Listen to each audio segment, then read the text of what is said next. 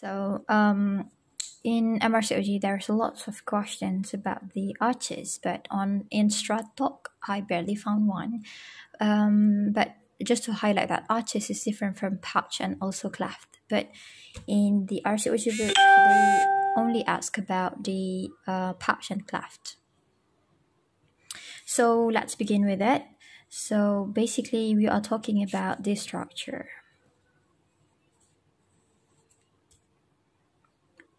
This 1, 2, 3, 4, 5, and 6. So we have 1, 2 arches, 3, 4. The fifth one is just rudimentary. It does not contribute to any structure. And number 6 probably have some explanations on that. So basically, we are talking about this, and this structure is called pharyngeal arches, and exactly what it's turned into basically just is the lower face and also the neck. So let's just give some kind of imaginations where actually this formed into. So basically, it's forming this.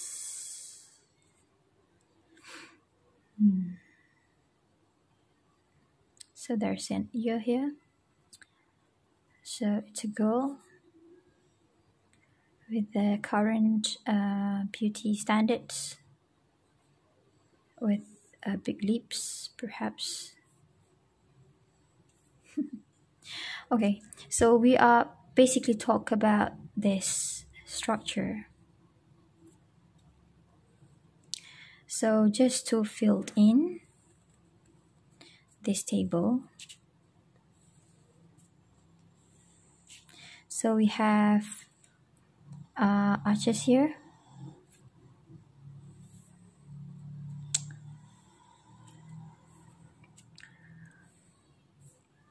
Since we have the nerves that's coming from the ectoderm,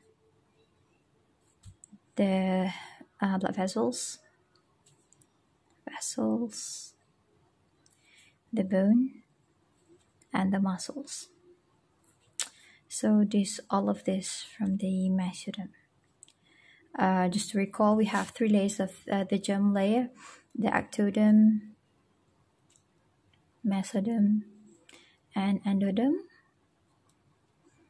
So the ectoderm will become the skin, the brain and beauty with brain, skin, and also the nerves.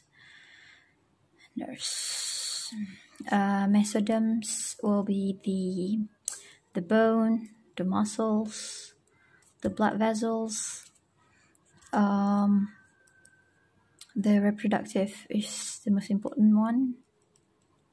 Reproductive organs that needs to go through further. And endoderm is basically the endocrine, the GIT, and also the lung. Okay, so now we have 1, 2, 3, 4, skip the 5, and this one is the 6th one.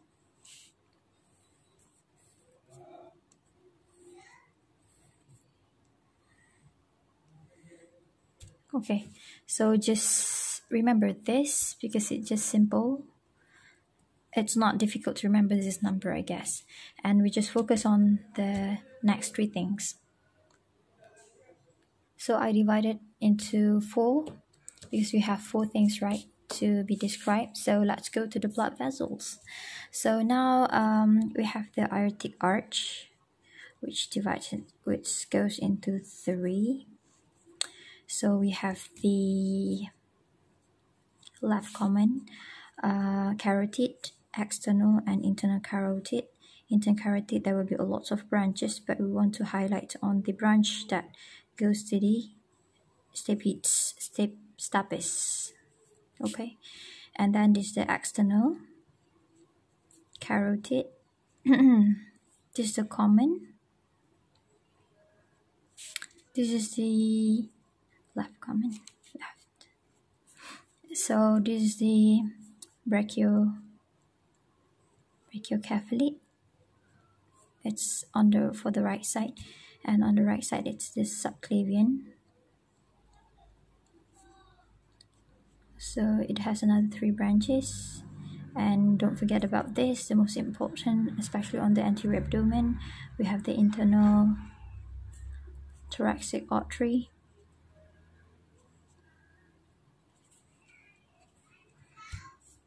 Okay, so this one is the stapedial artery. This is the internal carotid. And here we have the pulmonary artery, which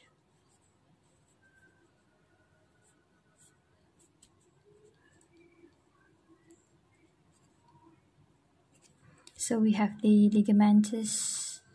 ligamentum arteriosus as a rudimentary. So let's just make our life easier by thinking but in a systematic way. So we have the left carotid, which is arrived from the first laryngeal. We have this stapedial, which is derived from the second, and we have the common from the third laryngeal arches, the subclavian, and also the aortic arch is the fourth one. We don't have the fifth one, but we have the 6 ones of the pulmonary artery. All right, so that's the how do we remember those. So let's go to the bone. So what do we have, just like in this picture? So it includes the, of course, the maxilla,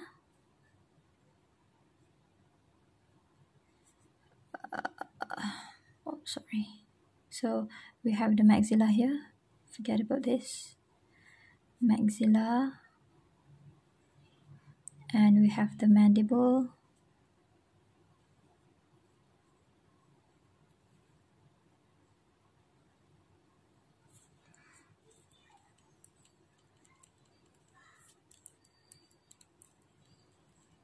after that we have the hyoid bone, something like this,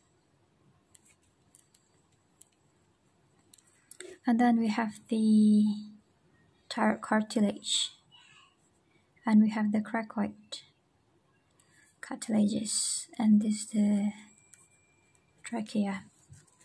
So we have the larynx here, which includes the epiglottis, and we have the laryngeal cartilages, which includes the arytenoid.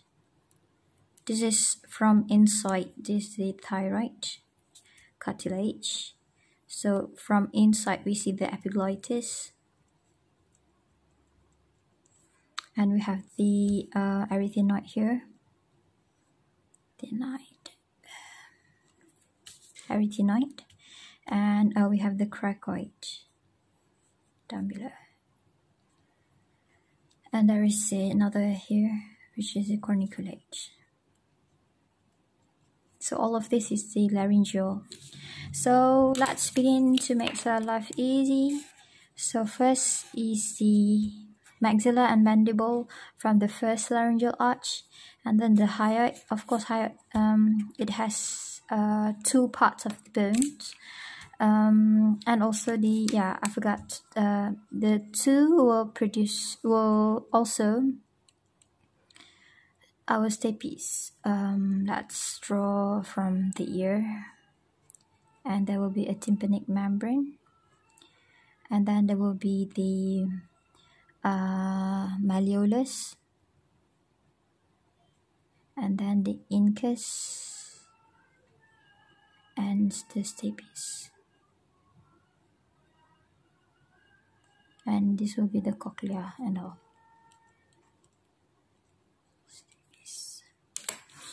So the number 2 will also give rise to stapes.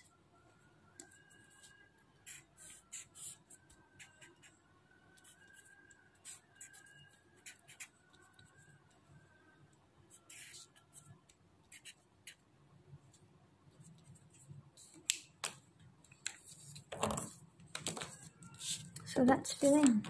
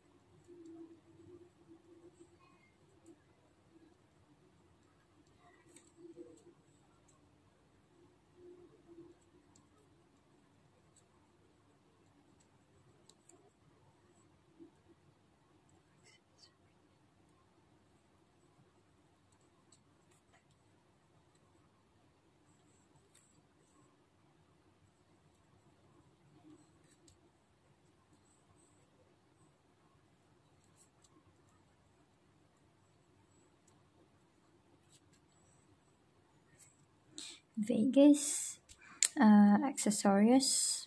How to spell accessorious? ACC, accessorious, and hypoglossal. So it's number 5 here, trigeminal. That's why it's the mastications, the facial expressions, and then number 9, sorry, glossopharyngeus, the stylopharyngeal, the vagus, yeah, the vagus times 2. Sorry for this. So I hope this can help to remember this pharyngeal arches.